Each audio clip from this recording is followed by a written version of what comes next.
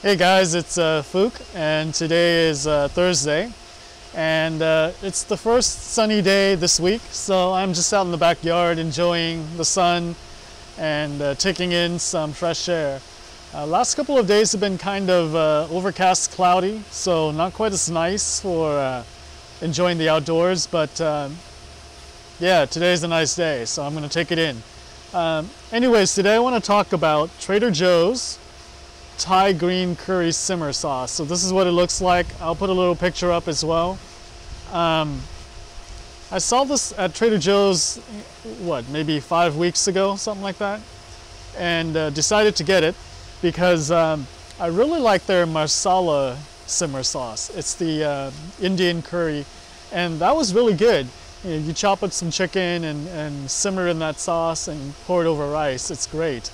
But this one, I'm not as impressed. I made it last night, and I used chicken, and I used assorted vegetables, so peas, carrots, things like that, bean sprouts, bamboo shoots, and it was okay. So there were notes of Thai green curry in there, but there was also some stuff that seemed to be lacking. Probably the biggest issue I have with the sauce is that it does not have any fish sauce in it. So to me, that's almost a no-no for Thai cuisine. Fish sauce is just a staple for Thai cuisine in almost all dishes, you know. Maybe if you're making like pad see ew, where it's more soy-based, then you don't have the fish sauce. But for almost everything else, you know, pad thai, especially the curries, if you don't have that, you're kind of lacking that nuance that just makes it not good.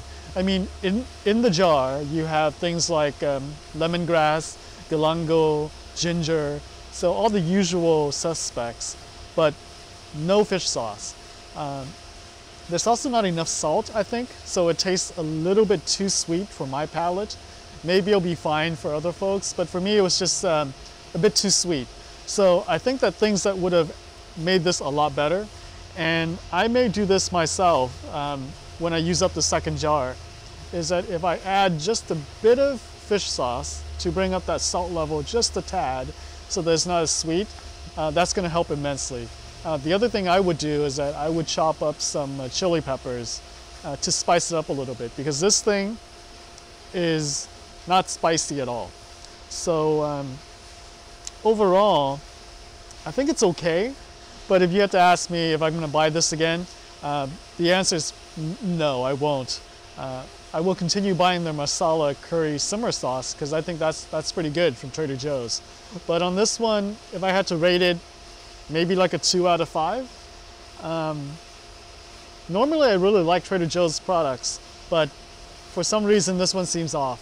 So anyways, I hope you enjoy my take on it, and go out and enjoy the sun wherever you may be. I hope you do have sun. Otherwise, I will check back with you guys later. Bye.